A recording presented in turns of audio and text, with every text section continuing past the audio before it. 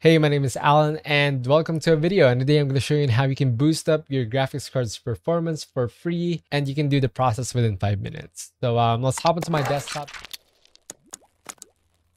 Now we're on my desktop, and the process that we're going to be doing on your graphics card today to actually boost up its performance for free is applying an overclock. Now, you've probably heard of the term overclock before, and you've heard things like it'll make your system more unstable and it'll do more crashes on your system and it'll burn your graphics card, blah, blah, blah. It'll hurt your PC's performance and might make it explode. I don't know what you're hearing about it, but overclocking is safe, especially with MSI Afterburner, which is the software that we're going to be using today. So download MSI Afterburner, install it as usual, double click the thing, next, and bada bing, bada boom, you're done with it. I want you to download Heaven Benchmark or Unigine Heaven. I don't know what you want to call it. It's a piece of program way back 2009 used to actually test out GPUs. Now, after you install both softwares, you can run both. Right here, I'm going to open up my MSI Afterburner and I'm going to run you through what you can do with it real quick before we start the actual overclock. You're probably seeing on your screen right now, it's not the same as what you have just installed. Well, first of all, I want you to open up your settings and copy some of my settings here. I don't recommend really unlocking the voltage control and voltage monitoring. You can just uncheck those.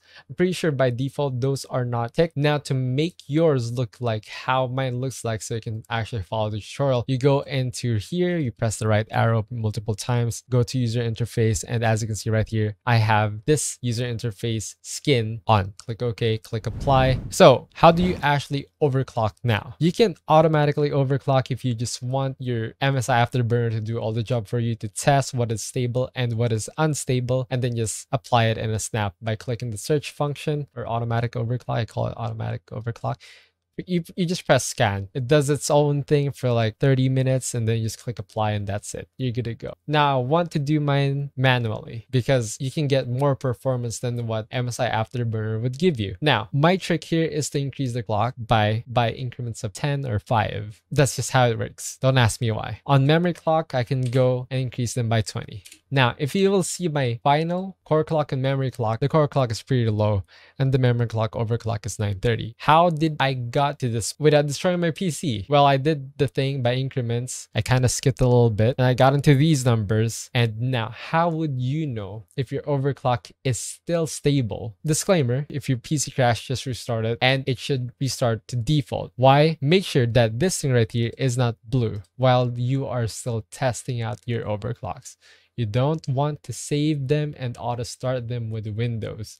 You want them to reset every time you restart your PC to make sure that everything is safe and would still run. We go into the thing called Unigine Heaven as what I have, asked you to install at the start of the video. So I'm gonna just run mine. Here you go. We're currently running Unigine Heaven right now. And let's give it a few moments. There you go. Just keep this running in the background. You don't have to click the benchmark while you're actually still trying to overclock. If you increase by like 5s or by 10s on core clock and memory clock, once you actually get this Unigine Heaven to stop responding, then that's the time that you want to lower it down again to keep it stable. Now, once you find your optimal peak performance for your graphics card overclock, that's the time that you want to click benchmark. Now, if on benchmark Unigine Heaven or your PC doesn't crash, then success, good for you. Now, what you want to do is now save it and you can actually run it with Windows. Now, if you still think it's not super stable yet, you can test it out for days or months with different softwares and games, see if any of those crashes. If none does, then you can do the save. Just want to press save. Want to pick a number or a slot right here.